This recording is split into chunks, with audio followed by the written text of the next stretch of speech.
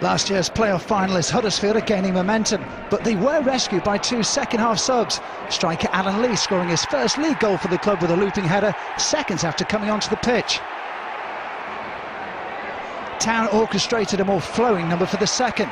Jack Hunt playing the triangle before Lee's thumping header accompanied the beat of the Galfarm drum.